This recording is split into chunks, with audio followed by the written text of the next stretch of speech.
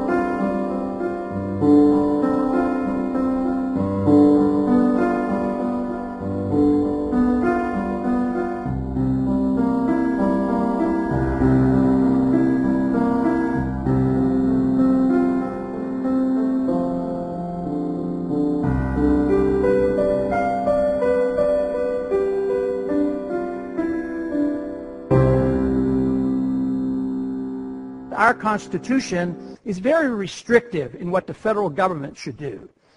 Fortunately for me, though what I do is controversial to a large degree, I can use the argument of the Constitution.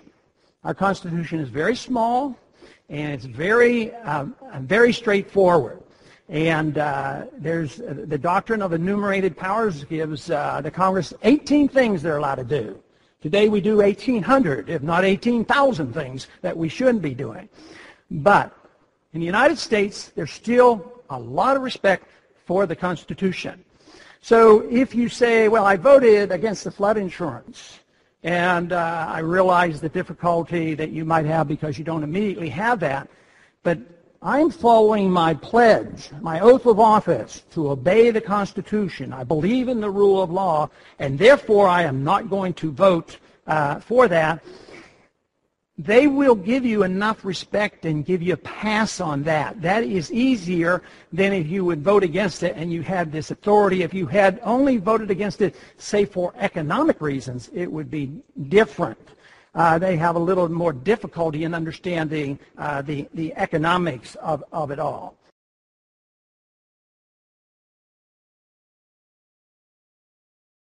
The federal government and coercion and all this stuff, using force, and you emphasize individual responsibility and freedom.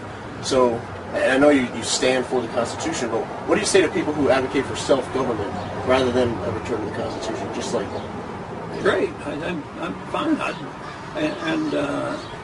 I think that's really what my goal is. Isn't it interesting that if you have a government, they will want us all to be socialistic and use us, but they will never allow an enclave go and become libertarian and just accept nothing, receive nothing, accept no obligations.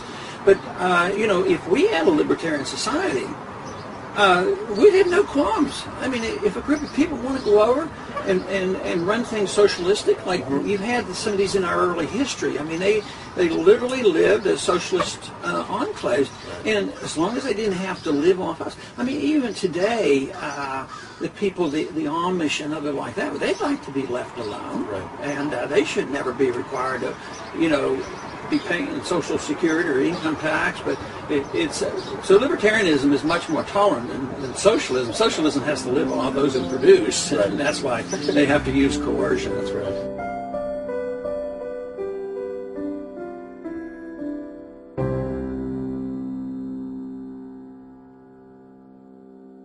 So you've described yourself as a voluntarist. Can you tell us what that means for the big picture and what your ideal society would be as a voluntarist? Voluntary means no coercion. So if you want to change people's habits or change the world, you should do it by setting examples and trying to persuade people to do it. You can use force only when somebody uses force against you. So voluntary use of information and persuading people, I think, is the best way to go, and no matter what kind of problem you're looking at.